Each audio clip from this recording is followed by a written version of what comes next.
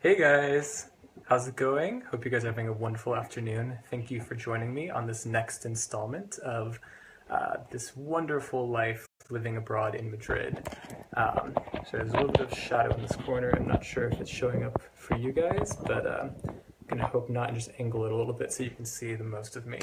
Anyway, thank you guys for joining me again today as part of this effort between my partner Christina Bates and I to answer as many questions as we can about what it's like to live here in Madrid as both a teacher and a student.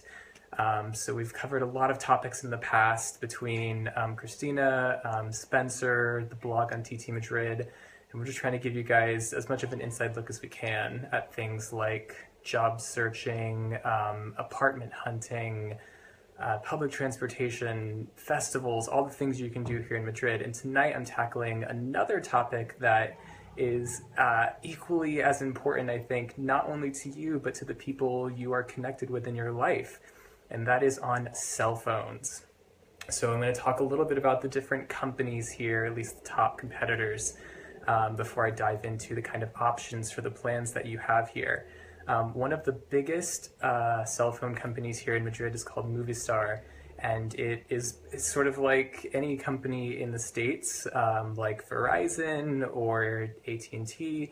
It provides things like internet, home phone, mobile phone, things like that. The whole package deals are available. It's a Spanish-owned company. It's a subsidiary of the telecommunications company Telefónica. Its two, I think, biggest competitors are Vodafone, which offers basically the same services, but it's a English company. And then next to that is Orange, which again offers the same mobile phones, internet, all of that, but it's a French company. So I've been asking about cell phone plans literally since before I left the country. I have a friend who does a lot of cruise ship contracts, and I asked him, like, how do you have a cell phone abroad? Like, what do you do? And he was like, well, you just buy a prepaid SIM card at a company like Orange. So Orange was actually the first company that I heard about when I was thinking about coming abroad. And after that, it was a close second with Vodafone. So those are the two that I'm going to talk most about because those are the ones that get the most recommendations from people I've talked to, and they're the ones that most of my peers have chosen to purchase cards from. So there are other companies such as Yoigo and Pepephone. I don't know as much about those. From what I understand, Pepephone is actually owned by Movistar, and it's sort of like a cheaper version, smaller packages, less perks kind of thing. So your first option, and probably the best option for when you first arrive in Madrid, is going to be a prepaid SIM card. When I first arrived, I ended up going with Orange because, quite simply, it had the shortest line. They were the most attentive to me in customer service, and they answered the most of my questions quickly. Which is not to say necessarily that I believe that they are the best company, like go with Orange. That was just, it was the easiest option when I first arrived. I was looking for housing, I was about to start the program, and I needed to be connected.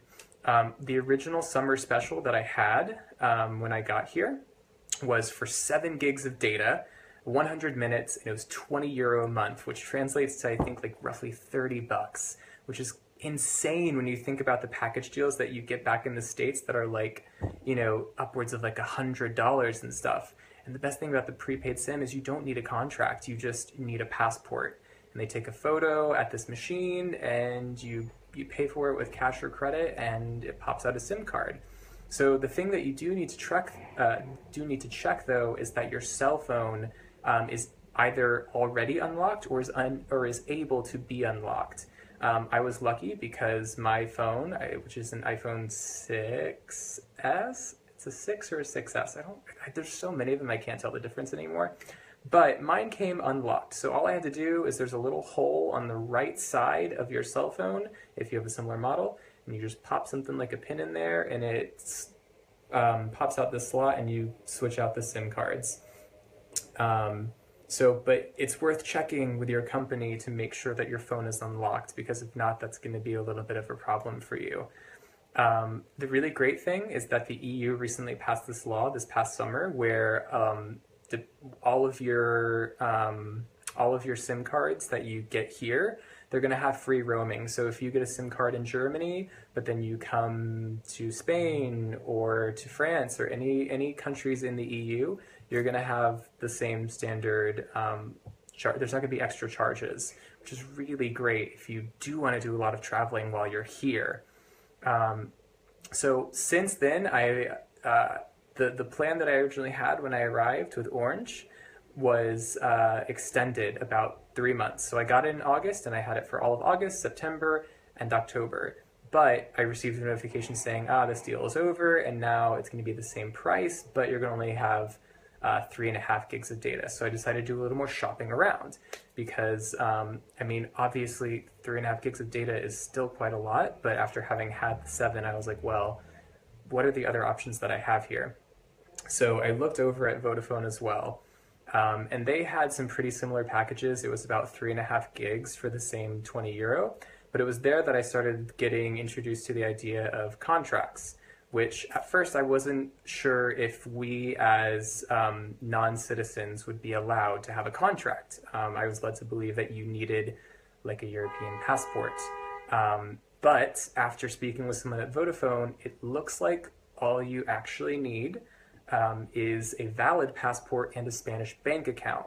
Now, a Spanish bank account is something that TT can advise you on setting up, but it comes at a certain step in the legal process. And so the prepaid SIM is still going to most likely be your best option when you first arrive. However, I will talk just a little bit about the packages, just to sort of give you an idea of what that looks like should you decide that you want to go with that when you have the Spanish bank account and are able to.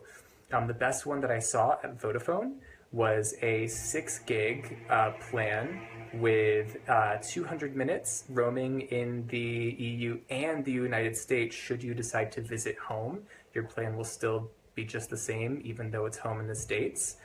And it comes with this thing called a chat pass, which I thought was really cool because it meant that social media apps such as Facebook, Instagram, and WhatsApp were, it actually might just be something like WhatsApp that I think. So yeah, chat pass is only for WhatsApp, and it means that you get basically free messages with WhatsApp, and it doesn't bite into your data at all. So you can use WhatsApp and I think also texting without paying for any extra for that, whereas normally regular text messages cost you money. So that's why a lot of people in the EU use WhatsApp, and why it's so popular here in so many countries is because you don't get charged for it. So this adds an extra layer to that, where if you went with this type of package, WhatsApp also doesn't eat into your data at all. So that extra 6 gigs can be used for things like Facebook, Instagram, whatever your heart desires, which I thought was really cool. There's a minimum, I was told by the guy at the counter, of 3 months, but the brochure said 6. So that might have been sort of like a if you buy now for me kind of deal. He said minimum of 3 months. The brochure says 6. For the first 6 months, it's €21.60, which is still not bad for 6 gigs and free roaming, chat pass, all that kind of thing. After that 6 months, it's $27 a month. And you're going to find that a lot of times, for the first 6 months, it's really cheap, and then it goes up like another almost €10, which still, compared to the States, not bad.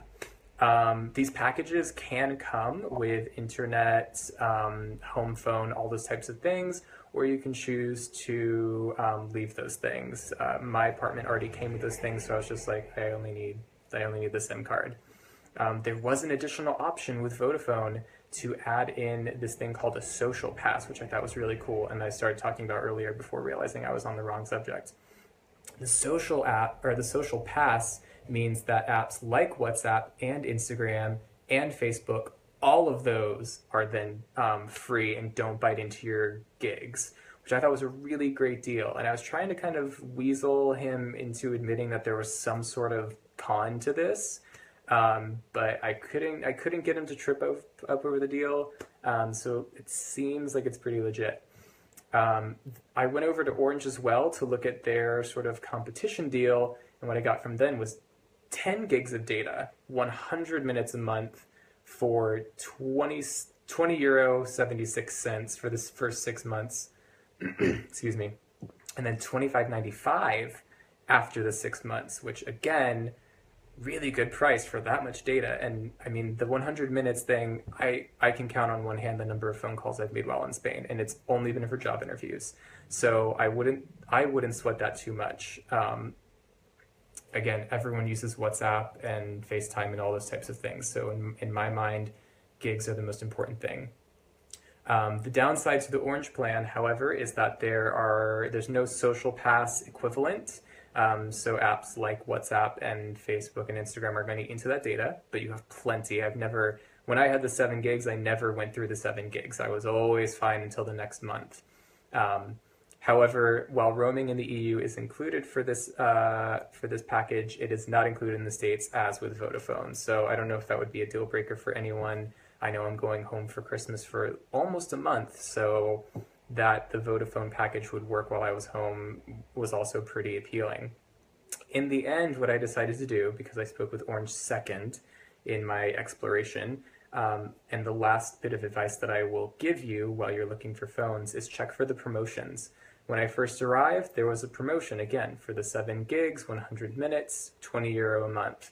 And even though that promotion ended, when I went back to Orange to look at the other options, they had a new promotion. And this time it was like 6 gigs of data for €15 a month, no talk time, no minutes to call anyone. And that price was 25 cents a call, which again, I can count on my hand the number of calls I've made, and I haven't made any since graduating from TT.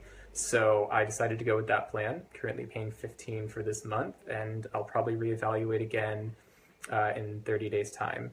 Every plan that you get, at least with the prepaid, it's 30 days, so you can either reload at the end of the 30 days or choose a new plan. So it's really pretty low hassle, all in all. I've been really satisfied with all of the different options that I've been presented.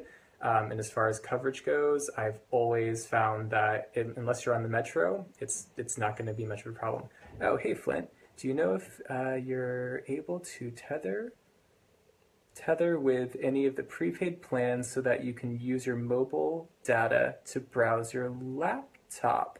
That's a really great question, and I actually am not quite sure of that. What I can do is poke around for the answer. I'll ask some of my colleagues, and if they don't know, I can stop back in at one of the stores and check in for you, because I think that actually is a really good point. If your apartment doesn't come with internet or TV and things like that you would be willing to pay for, I would be really curious to know about that. And I'm actually really curious for myself as well, because I have an iPad that I use in class all the time, and I would love to know if I could get some data for that to work with my kids. So thank you so much for that question. I'll do some poking around and get back to you as soon as I can. And as always, guys, if you have questions on this video, any other video that I or Christina have made, please feel free to comment. We check on these things a lot, and we'd love to do some research on any questions we haven't answered, because even though Christina has been here a lot longer than I have, and even though I'm learning a lot pretty quick, there's still a lot of things that I'm really curious about and I would love to know. So always open to questions and always open to exploring with you guys. Thank you for everyone who has watched this video live. Thank you to everyone who's going to watch it not live. I hope this was helpful for you. I feel like as I'm starting out, a lot of these videos are covering really basic things, but things that I was really anxious about before I came over. So check out the website if you have any specific questions. Drop a comment below. Check out our Instagram, because I've got some Instagram stories coming up later. So keep an eye on our social media, and I will talk to you guys again soon. Have a fantastic end of your day. Talk to you next time.